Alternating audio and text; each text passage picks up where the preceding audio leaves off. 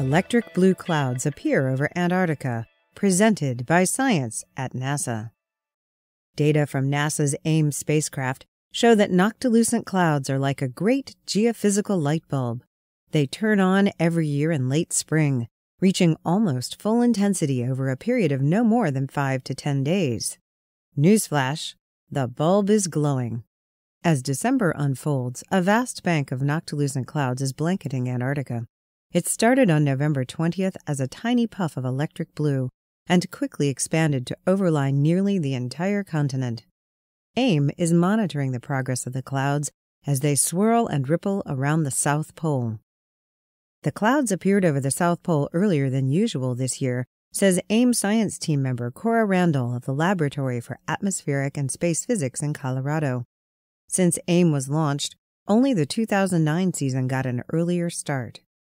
Noctilucent clouds, or NLCs for short, are Earth's highest clouds. Seeded by disintegrating meteoroids, they form at the edge of space 83 kilometers above Earth's surface. When sunlight hits the tiny ice crystals that make up these clouds, they appear to glow electric blue. Summer is when NLCs are at their brightest and most widespread.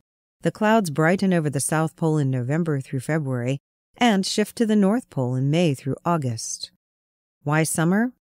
The answer has to do with wind patterns and the flow of humidity in our atmosphere.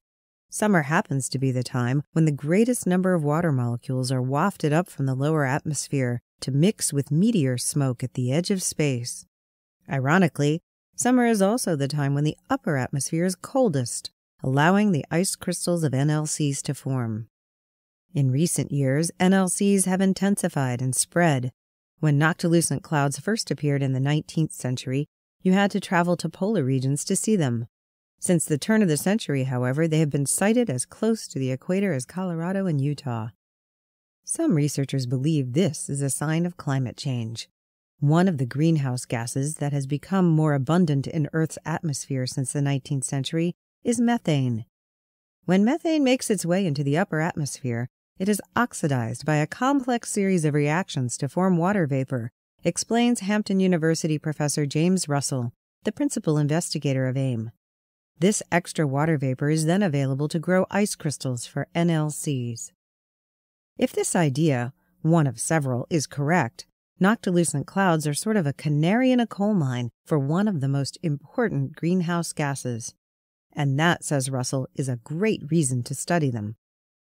Studying NLCs is the prime mission of the AIM spacecraft.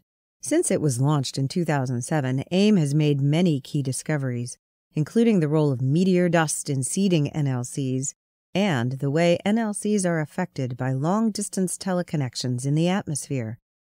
More discoveries may be in the offing, as NASA has just extended the mission for another 2 years.